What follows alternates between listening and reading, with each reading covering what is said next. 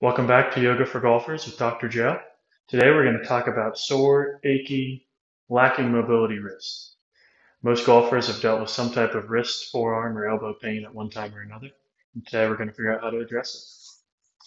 So we're going to start elbows at your side, hands out front, and we're just going to bend and extend the wrist.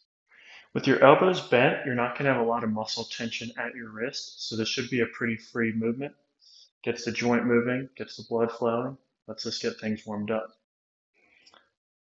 Next, we're going to go into a wrist hinge. So we're going up and down. This is going to look really familiar when you take your backswing. You usually notice that hinge up toward the thumb side of your wrist. So we have to make sure this motion works well. After a few of those, we'll go into circles. So we'll go one direction, maybe 10 or 15 circles. And then we're going to go the other direction. Again, we just want to get the joints loosened up, the blood flowing. We're going to get into some more intense stretches here in a moment. Next, same position, we're going to rotate palms up, palms down. Back and forth, you might feel this a little bit more toward your elbow or toward your bicep even. That's because your bicep actually helps perform that motion when you turn your wrist up. Great. Now, arms out front, we're going to bring our palms down first and we're going to bend down and bend up. Right now, I want you to keep your fingers nice and relaxed. And I'm going to go ahead and get a side view for you so you can see what it looks like.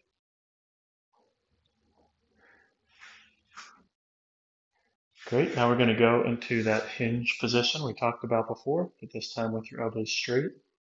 When your elbows are straight, you actually get a different position for all your wrist muscles. So a lot of times this is when you'll start feeling that stretch that's a little bit more familiar with a muscular stretch. Okay, we'll go circles again. We'll go one direction and back the other. Might feel some clicking or popping, that's perfectly fine. As long as it doesn't hurt, you can keep going. Great, now we're going to add a little bit of intensity to the stretch. So one muscle that runs down the back of your forearm, it's going to get stretched when you bend your fingers like this, and then drop your wrist down. So we're going to bend down just a few times to start. Now let's do some holds. So you should feel a stretch somewhere across here. Come back up, bend your wrist back down, and stretch. Give you guys another view here.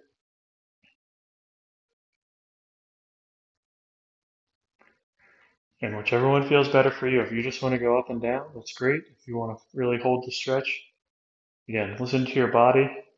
You supply what it needs. Okay, now we're going to straighten the fingers out.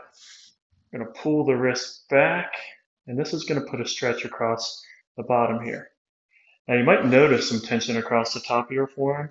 That's not so much a stretch, but the muscle's actually working to pull your fingers up and your wrist back at the same time. And we'll go back and forth. Let's give you guys another view. This is kind of like a push-up position. So if you have a lot of trouble with push-ups because your wrists hurt, this is a great stretch for you to keep with.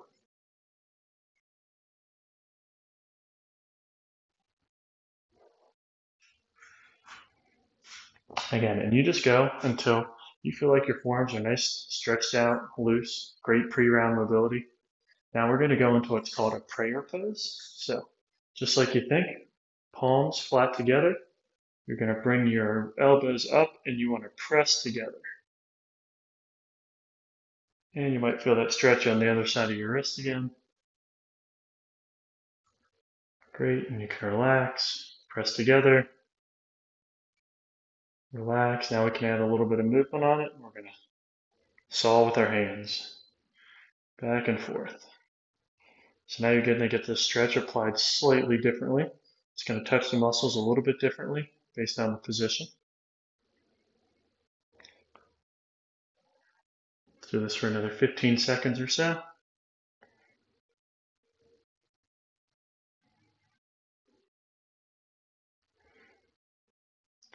Great. Next, we're going to go down to our hands and knees. I'm going to zoom in for a closer view. If we want to make sure our wrist is nice and mobile, we want to make sure that all the muscles, tendons, and ligaments are loose, but we also want to make sure that the joint itself moves well. And that's just what this next part is for. So go ahead and drop your hand right onto the ground. Put your weight through it. You can take your other hand and you're going to put it right on top. This is going to help keep your hand firmly planted against the ground so that you can move your body forward, which will take the bones in your forearm forward, and then you can take your body back and it'll take your forearm with you. So right now, what we have is a stable hand, but a very mobile forearm. And again, you might feel a little bit more stretch one way than the other. So if you feel like you get a better stretch going forward, feel free to come there and hold. When I go to the side view, you guys can keep working on the wrist like that. See here, and we'll rock forward and backward. Now the other thing we can do is rock side to side. You won't get as much motion side to side as you do forward and backward. So don't be alarmed by that. That's just normal human joint anatomy.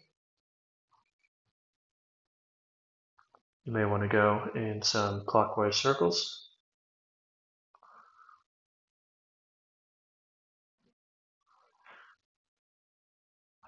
You can stop, switch directions. You always want to focus on what feels good to your body. The kind of movements I need to do and the kind of movements you need to do are going to be completely different. Kind of like on the golf course, you want to swing your swing, not someone else's.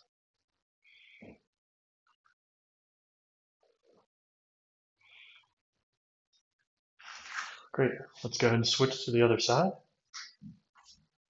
Give you that face-on camera view again. I'm going to go hand, flat down on the ground. Take the other hand, put it right on top. And let's rock forward and backward.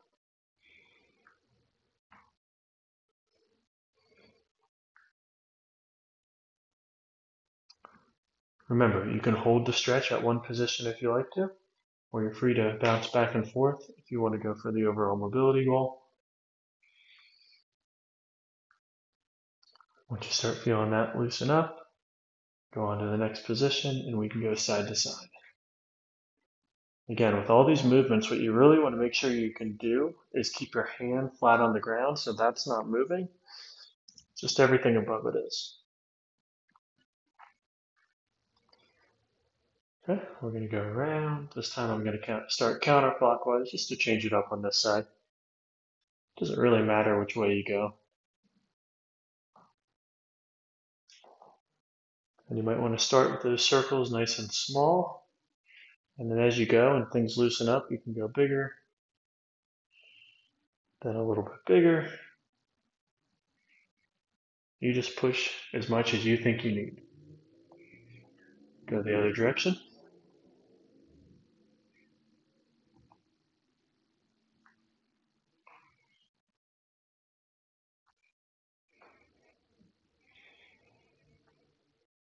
Again, you can take your time here, or you can move a little bit quicker, whatever feels best on your wrist.